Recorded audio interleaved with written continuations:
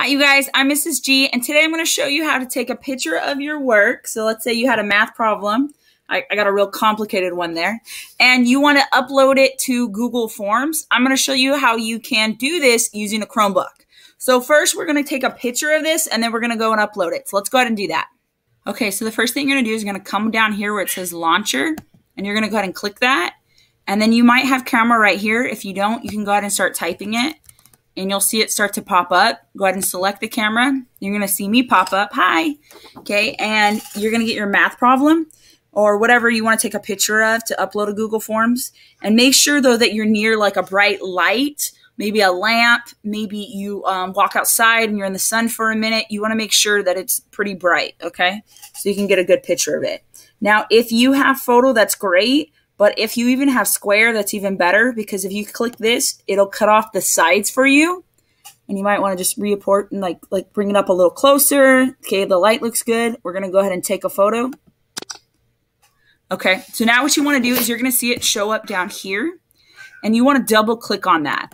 The reason why we want to double click on it is because we want to rename this. So we want to make sure that we can find it. So go up here, click up here.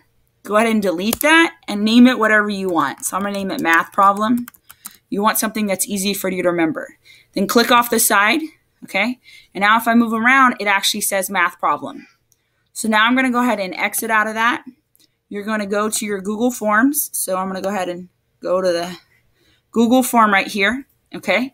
And now it's going to say Add File. And we want to go to Uploads, okay? Don't go to My Drive. You want to go to Uploads.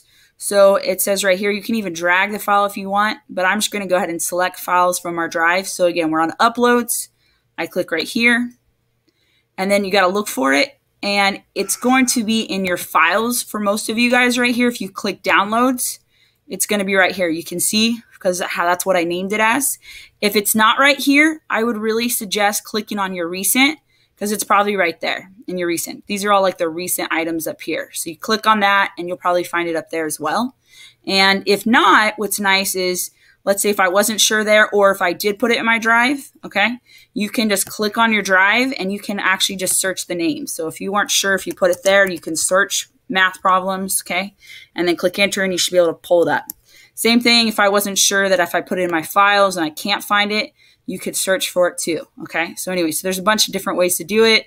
You can click on any of these and search for it. But like I said, it should be in your downloads, which it is right here for me. So I go ahead and click it.